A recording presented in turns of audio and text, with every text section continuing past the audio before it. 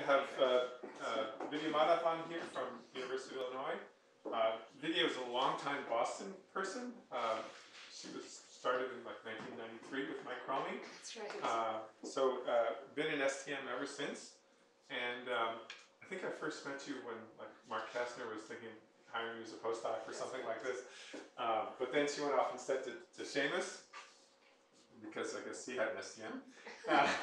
And just did a lot of beautiful work in high-to-C materials from that.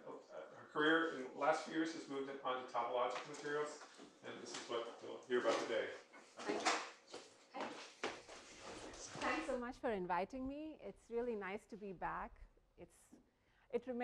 Boston remains my favorite city, I think. Every time I come here, I think I'm coming home. So I don't know, at some point, Urbana will be home. I will. But anyway, I was told this is, a friendly audience. So I've taken the liberty of talking about stuff that we are, just doing in the lab. Really, it's an unabridged, unedited version of the stuff that we're doing in the lab now. So the first half of the talk, we've been thinking about it for quite a while, so I'm pretty confident. The second half of the talk is literally data that we're just taking. So I don't know. You can tell me what you think of it. Today, since this seminar series is apparently about transition metal dichalcogenides, I'm actually going to talk about that instead of talking about all the other stuff. I'm not talking about wild semi-metals. I'm not talking about TCIs, so sorry if you were expecting that. I'm actually going to talk about this particular transition metal dichalcogenide, which is titanium diselenide. And OK, so let me plunge right in. So just to give you a quick overview, you all seen this before. Essentially, there's a lot of interesting physics when you have strong spin-orbit coupling. There's a lot of interesting physics when you have strong Coulomb interactions. In fact, you can have one without the other and still have very interesting physics. Now, at this end of the spectrum, where you have strong Coulomb interactions and small spin-orbit coupling, we get our favorite high-temperature superconductors. At this end of the spectrum, when both are strong, you can get these interesting heavy fermion systems. And from our perspective, what's interesting about the transition metal dichalcogenides is that they actually straddle all of this. Okay, so because they're transition metals, you can have strong Coulomb interactions, but because of the same reason, they're pretty heavy, and you can have strong spin-orbit coupling as well. So and not only that, they're tractable to theory. You can actually do simple calculations, LDA, whatever your favorite theory is, and you can get band structure. And the band structure is not necessarily, you might have to renormalize it, but it's not completely crazy to be able to calculate these band structures. So layered dichalcogenides of this kind, MX2, have been known for many, many decades. And I'm preaching to the choir here. You all know about these materials. They have a wide spectrum of physical properties. Crystallographically, there are a few distinct types, but let's just talk about the 2H and the 1T. And the one primary difference between these two is that if you look at the 1T, this layer, right, so this is the M, and this is the X2. These are the X2 layers. This layer and this layer, they're identical. So the unit cell, size is smaller, whereas here, this layer is shifted from this one by a certain amount. And so the unit cell is much larger in the 2H situation. But you can already see from here that they're layered and that means that they can cleave. And in fact, they cleave quite beautifully. They're also amenable to MBE growth. So a lot of people are interested in, extremely thin film monolayers to bilayer versions of these systems. So let me just give you a few different examples of different classes of these materials. So Mx2 is what we're interested in. If M were to be molybdenum or tungsten, and S were sulfur or selenium, then in that case you get semiconductors. And many people have been interested in these semiconductors for many years. Part of the reason is you can actually tune their band structure by going to thinner and thinner layers. As you go from sulfurs to selenium to tellurium, the band gap actually decreases. And in fact, as it turns out, in the limit of having MOT2 or tungsten ditelluride, these are actually semimetals. And more interestingly, they're wild semimetals, which means that they have these 3D Dirac cones. And in the particular case of these two systems, there's something called a type 2 wild semimetal, where the 3D Dirac cone is actually tilted on the surfaces that we're interested in. Moreover, these things can be made superconducting, and they have interesting properties like very large magnetoresistance.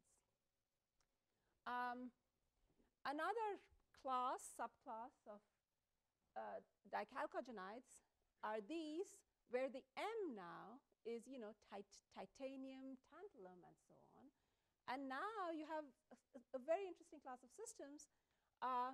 These are charge density wave systems, and they can be superconducting, made superconducting with copper, palladium intercalation, with electric field, like gating, and also with pressure. So I'm actually going to be talking about this class of materials today.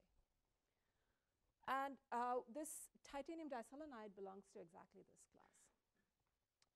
So let me just tell you a little bit about this class of materials.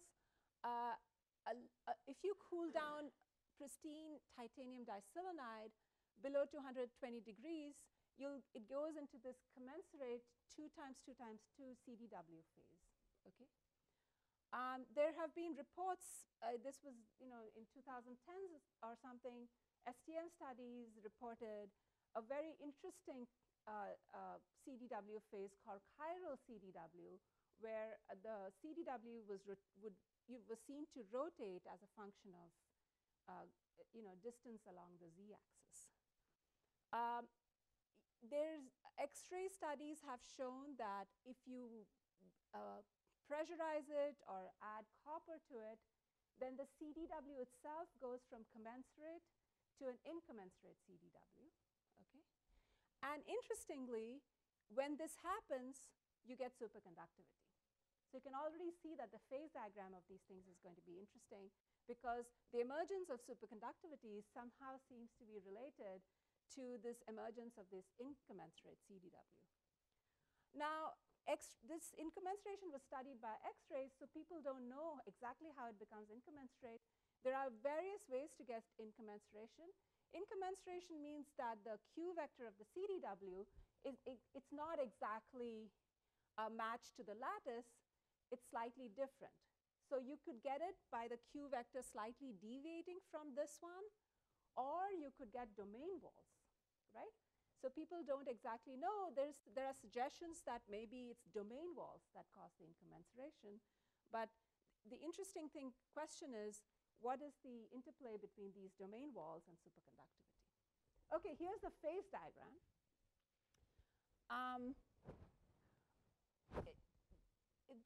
If you're familiar with the cuprates, it sort of looks like the cuprate phase diagram.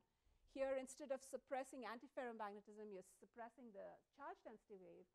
Somehow, looking at this phase diagram, it looks as though the charge density wave is a competing phase with superconductivity. This initial study was done in 2006. This was one of the first studies showing that copper intercalated titanium diselenide is a superconductor. Superconducting TC is quite high. It's 4 Kelvin. Okay?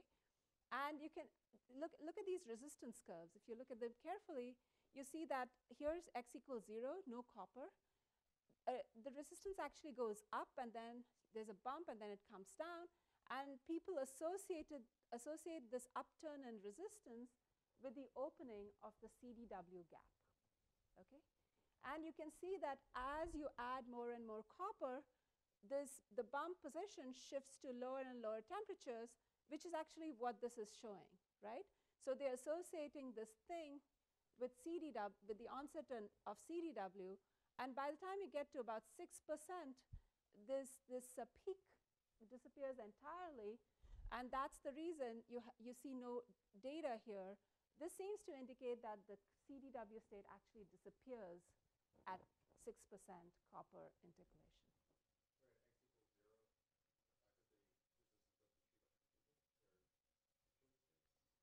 So this is I'll show you the band structure, and you'll see why this is so complicated. This behavior is not completely understood, right? This material is on the cusp. The Fermi energy is sort of in between the conduction and valence bands, and the gap between the valence and conduction bands is not very big. So it's almost a metal. It's not a real semiconductor. So that's the reason the resistance is so complicated. Yes? Do you know what happens to the layer spacing as you put more copper in? Oh, that's a really good question. I actually don't know. Sorry. I'll look into that. I'll send you an email. That's a very good question. Yeah. Okay, so that was just copper, but then, like I said, you can make it superconducting with pressure, and you can make it superconducting just by, if you have a very thin film and you gate it and you increase the number of charge carriers, you can make it superconducting.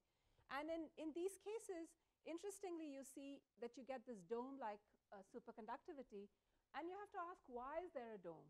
Okay, for the charge carriers, you might, for introducing copper, you might say that when you go to the overdoped side, the copper actually creates more and more scattering, and so maybe that's why you get a depression of the TC. But in all cases, you get this dome-like superconductivity. Okay, so what is our interest in studying these systems? Well, there's a big question in these materials about the mechanism of the CDW formation. There are different proposals. Everyone thinks of Fermi surface nesting, and so that was one of the first things people thought about. But then, for this particular class, one of the favorite mechanisms is excitons. So people think that maybe if you look at the band structure, it's such that you have electrons on holes at room temperature, and these electrons and holes can bind, right, and then condense into an excitonic CDW state. And yes? So similar material like the nitrogen and also have the charges wave and superconducting transitions, and people believe that's more or less a different section of the Fermi levels and not interfere too much. But why actually story is different in this particular material? That's a really good question. So I guess the difference between IBM diselenide and this one is, of course, that there the pristine material shows a coexistence. Here, if you look at the phase diagram, it's just suggestive that there is some interplay, but there is no proof really. It could completely be it could be a coincidence, right? It's the phase diagram that makes it a little more interesting. It's because as the CDW goes down, and I'll show you more phase diagrams, including the incommensurate phase, and then you'll see why people are interested, because it seems as though the incommensurate phase and the superconductivity emerge together. Again, could be a coincidence, but we'll see. So, and then the chiral CDW phase was actually discovered by STM, so we wanted to see if we could find evidence for that. Like I said, we were interested in this interplay between CDW and superconductivity. Are these coexisting phases, competing phases? What happens to the CDW autoparameter with doping pressure and field? So those are the questions we were trying to answer. And so here's the titanium diselenide structure again. And what we would expect is we cleave samples, so we would cleave here. So we would end up with a selenium surface. Okay, so yeah, all right. So I just wanted to show this to you because what you would expect to see are selenium atoms on the surface. Okay, so this is our STM, and I'm guessing that you have seen other STM talks before. with a scanning tunneling microscope, you can look at topography, which shows you the positions of the atoms or any other structures. You can look at density of states at any given energy and plot the density of states as a function of position. And from these kinds of DIDV maps, you can get momentum space information on the band structure. And you can also park yourself at any of these positions and get a plot of the density of states with energy. And here you have a spectrum showing some random superconducting gap. So here is a topography of titanium diselenide. And if you squint, you can see it's composed of bright, dark, bright, dark. So it's, you can already see the CDW here with your eye. You know, and so, you know, each of these dots here is at twice the selenium. So the distance between these bright dots is 2 times the selenium periodicity. And if you take a Fourier transform, you can see the atomic Bragg peaks. It's here, it's a hexagon, right? And inside that, you see the CDW structure in the Fourier transform, which is also a hexagon. So nothing surprising. This was known by X-ray already. Okay, so if you take a DIDV spectrum, which measures the density of states, this is what it looks like. Sort of looks semiconducting. And if you zoom in close to the Fermi energy, so here 0 is the Fermi energy. Remember, this is plotting density of states. Now, if this were a true semiconductor, what you would want to see is a flat 0 density of states from one energy to another, and then a rise in the density of states on either side, which would signal the beginning, the bottom of the conduction band and the bottom of the valence band, respectively. But here we see a flat-ish density of states, except there seem to be states in the gap. Okay, and you know, we've been puzzled by this for a while. But if you, oh, I don't know why I don't have it. But if you, okay, so let me just show you the band structure, and I'll tell you why I was puzzled. So initially, the band structure that was proposed for these materials is like this. So here's the Brillouin zone. At the center, which is the gamma point, you have a hole-like band, right? And this hole-like band is made up of the 4p selenium orbitals. And also, at these L points, you have electron pockets, right? You have 6 of them. And this is the Fermi energy. So the relative position of this 4p band and the 3d band is actually in question. Many years ago, people thought that they overlapped in this way. So basically, right at the Fermi energy, you have a few electrons here and a few holes here. And this made people think of both nesting and the possibility of forming excitons. But most recently, the band structure that people now think is correct is the following. So here's ARPES data. Here's this a hole-like band that I was telling you about, but notice it's about 50 millivolts from the Fermi energy, even at room temperature. And here's, right here at the L point is this electron band, and that's, you know, just 12 millivolts shifted below the Fermi energy. So even at room temperature, you have a tiny little gap in this system, okay? And what happens when you go into the CDW phase is that this gap gets bigger by a substantial amount. It gets bigger by, it goes to about 80 millivolts or even 100 millivolts when you go into the CDW phase. Okay, so that's a huge gap for a CDW system. Interestingly, from ARPES, the reason they know that you have a well-established superstructure is that you have band folding due to the superstructure. Now you see this gamma band also at the L point due to band folding. Okay, so you see this gamma band very clearly at the L point below the CDW transition. In any case, from ARPES, it seems like we're doing all this at 6 Kelvin, so it seems like it should be an insulator, a very clean insulator, in fact, right, with a 0 gap. So the fact that we're seeing states in the gap, I think it may be because we have impurities. We have a lot of impurities in the system. You can also you can ask the question, how do these impurities affect the CDW? I'll get to that. You know, do they create domain walls, for example? I'll get to that in a few minutes. It looks pretty much the same. Yeah. Now, if you park yourself right on top of an impurity, you'll see in-gap states. But anywhere far from impurities, it looks exactly the same. Yeah, it's not inhomogeneous. To first order. So let me just answer a few questions. Let's talk about the chiral CDW state. The proposed chiral CDW state, I'm going to go through this pretty fast because I'll just tell you the answer right now. There's no chiral CDW in the system. And there was a lot of excitement for many, many years about a possible chiral CDW. And I'll just show you why I don't think there is one. So the chiral state is where people thought that maybe the CDW Q vector occurred in you know, you have many layers. So on the top layer, you had a Q vector in this direction. In the second layer, you had a Q vector in this direction. And the third layer, you had a Q vector in the third direction. So the Q vector would rotate as a function of layer. Okay, that was the chiral CDW. Now, if you have rotation, you can imagine the rotation going this way and the rotation going in the opposite way. So you have two chiralities. And what people were interested in is the possibility of having domain walls between these two chiral CDW states, and maybe they would be domain wall modes. So, but let me just show you what we see.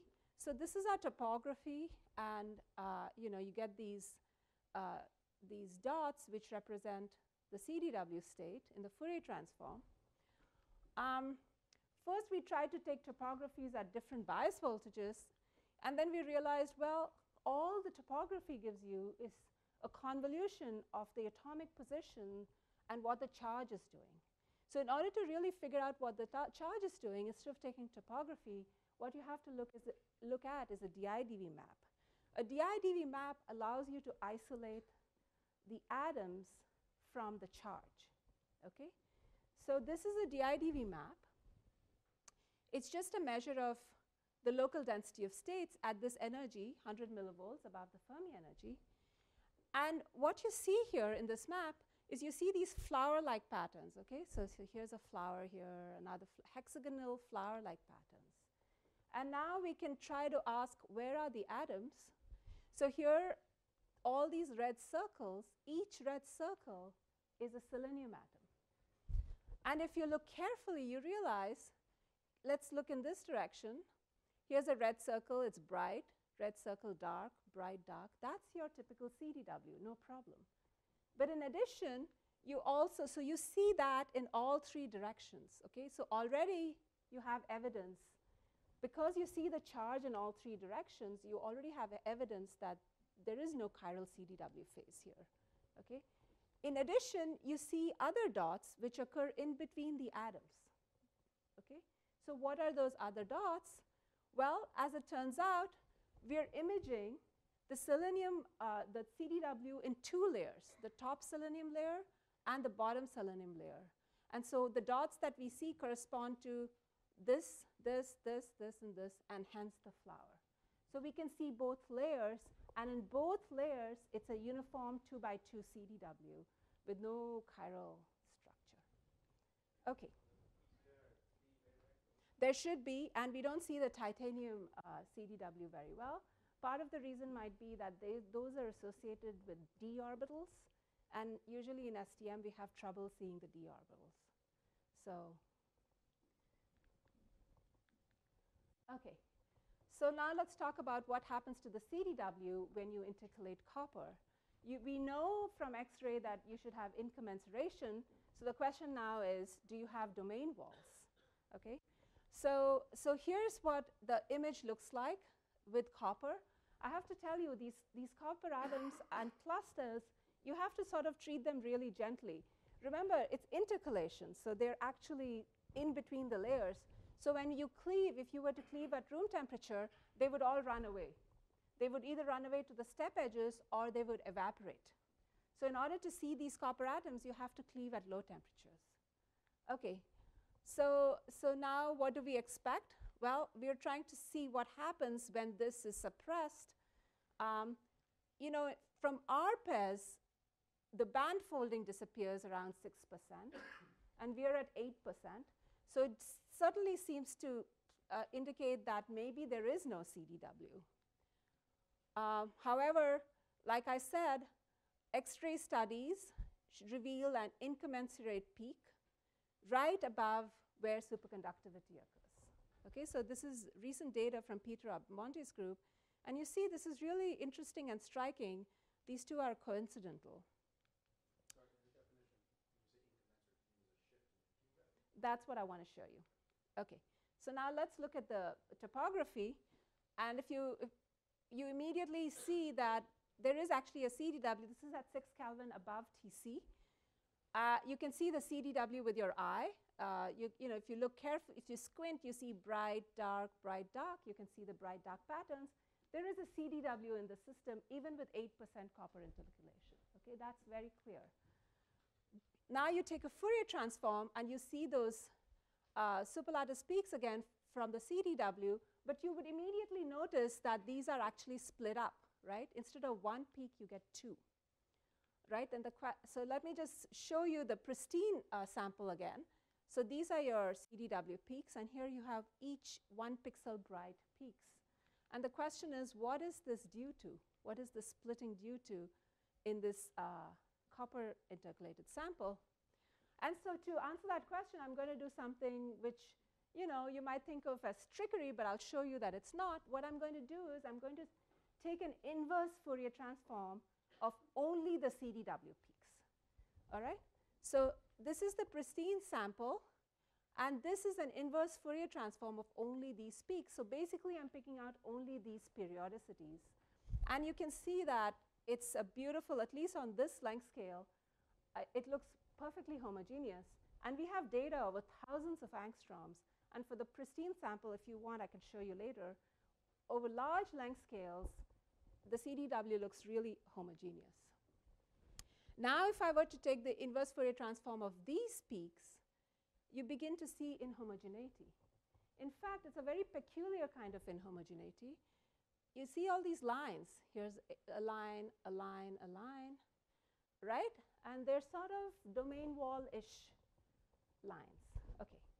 So here's a comparison between the two. This is copper intercalated, this is not. And the question is, how do I prove that the splitting of the peaks and the inverse Fourier transform is actually related to creation of domain walls? And so let me just show you this. This is just one of those crazy things. It happens in STM sometimes. As it turns out, this material is very, very susceptible to having high voltages applied to it. You can actually create and destroy domain walls with the STM tip if you scan for large periods of time at high voltages. So here is a portion of the sample with no domain walls. The CDW looks nice. You have these sharp peaks. And this is the inverse Fourier transform. And you can see the CDW quite clearly. It's perfectly homogeneous. Here's the same area after us having scanned and sort of created these domain walls. And you can't really see them right now. And I'll show you in a second that these are indeed domain walls. Now the peaks have split up. And you take the inverse Fourier transform, you see these lines. Okay, yes? This is exactly. We scanned at 400 millivolts. Yeah, and you saw this. And all the data prior, it had 400 as well? 400 So what we do is, because we realized this pretty early on that we could actually disturb the surface. So whenever we scan at low bias and low currents. Yeah. And then in order to create these domain walls, we purposely scan over and over again at high bias and high currents. So you have to do it many, many times. Yeah, I just want to confirm. Yeah. What you regard as the high bias is the 400 millivolts? 400 millivolts. But continuously scanning at 400 millivolts. If you just scan once, you won't see it. It doesn't create domain walls. Yeah. What happens to copper atoms? Is it still stay in the same positions or they move around? Sorry? Copper atoms? Oh, the copper atoms. Yeah. They move. Everything changes in the system. If you're not careful and you scan at large currents, the copper atoms go away. In fact, we use that to get QPI. because the copper atoms are so mobile that in their presence we can't get QPI information. So we deliberately clean large areas and then get QPI. Yeah. So this actually is copper intercalated titanium diselenide. So we don't create these, we create these into copper intercalated samples. And this area has been cleaned of copper simply by sweeping the copper away. Copper is all away. It's gone, yeah, it's gone. You can pulse the tip and create large areas, large clean air. Copper is very, and in fact, it makes sense. The intercalated copper really is not chemically bonded to the surface very well. Yeah. Okay, so now then you get these lines, and here you can see with your eye actually. So if you were to track the CDW across this line, this red line, you can see you start off in a, this line starts bright, dark, bright, dark, bright, dark, and you end up in between the CDWs. So you can see that each of these lines I've drawn here, which represents these things, represents a phase shift in the CDWs. So what I'm trying to tell you is, in this copper intercalated sample, we have domain walls. And each domain wall is a pi phase shift. So here you have a pi phase shift between this and this. And you can see that when you take a Fourier transform as a splitting of the peaks. And in fact, the distance between the peaks gives you an approximate size of the average domain size. Okay, that's what that distance represents. And so this is another, this is another domain, and here's a line cut. You can see the CDW up, down, up, down, up, down, and you can see it disappearing right here. So just to show you that you have domain walls in the system.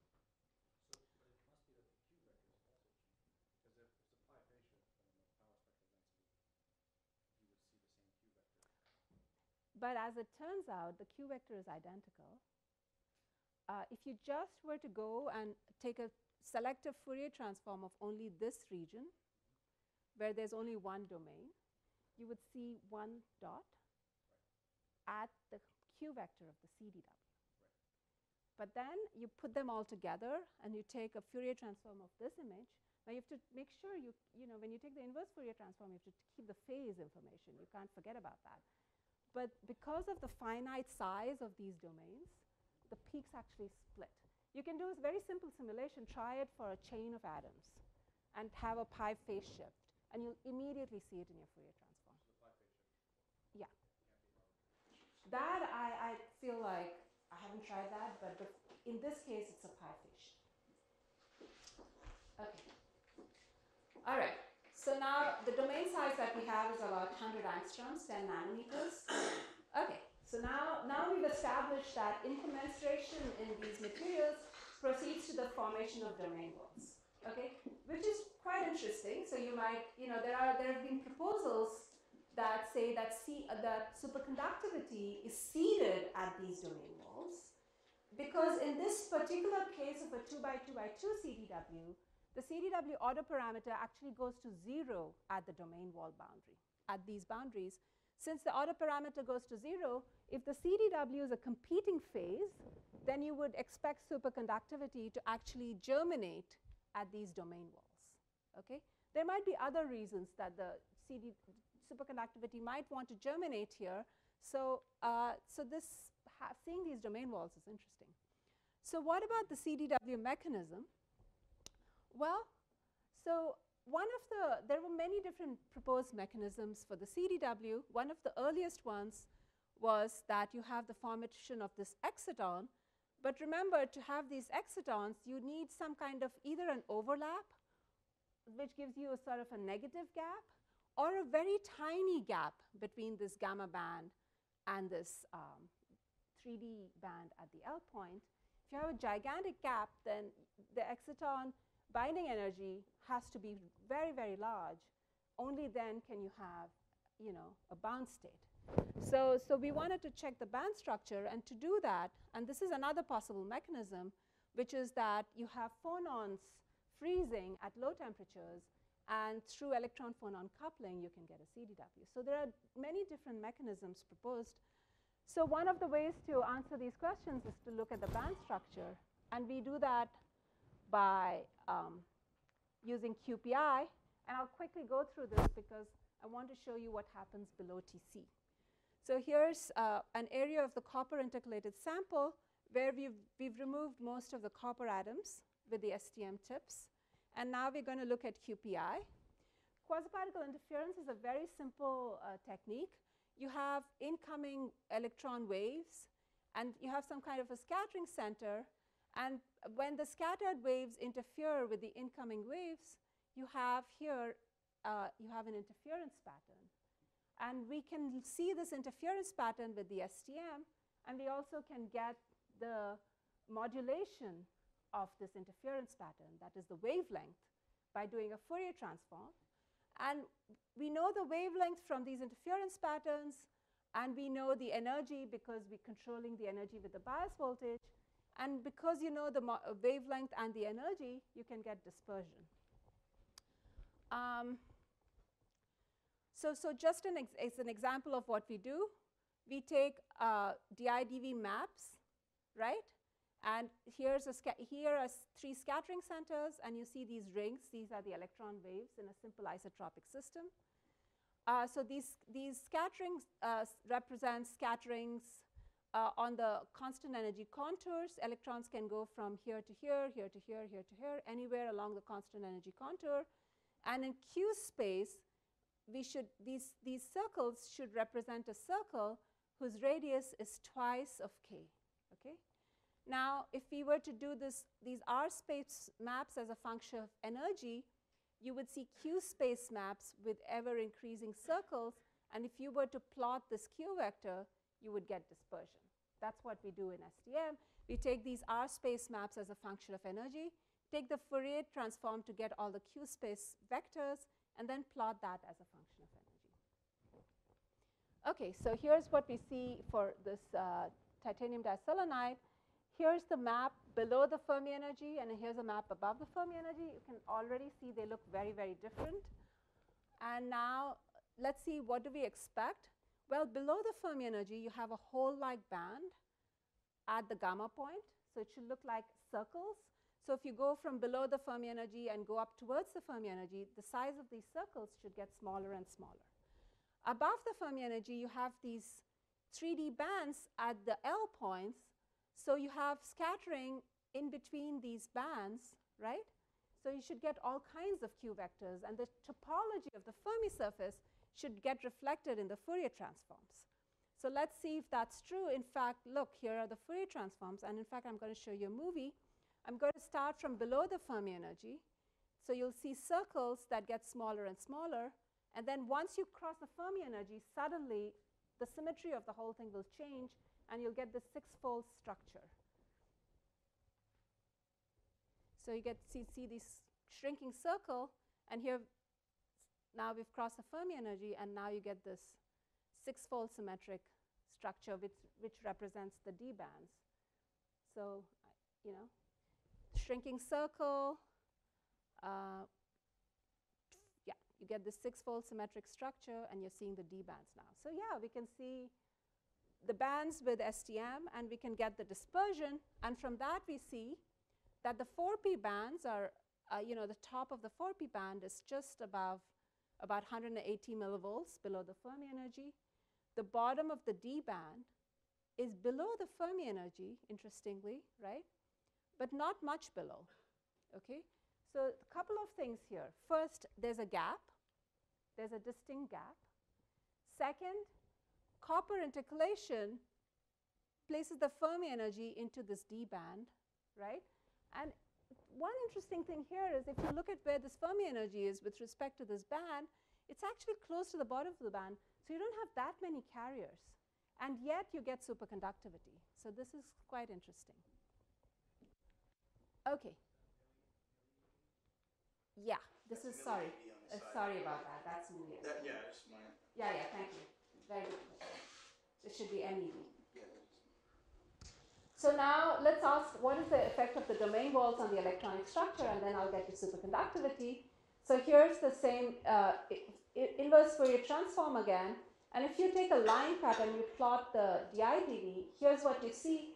You see something really interesting. What you see is, here's the spectrum away from the domain wall, and here's a spectrum. These are spectra on the domain wall, there's an enhancement of the density of states right at the domain wall. Okay? Now, remember what a domain wall is. A domain wall is a topological defect. It's not like having an impurity or having the atoms actually being rearranged. This is just the charge that's getting rearranged at the domain walls. There's a pi phase shift, that's all. Just that has a huge dramatic effect on the density of states. Okay? So you have an extra population of fermions at the domain walls in these systems. You know, what these fermions are doing is another question altogether.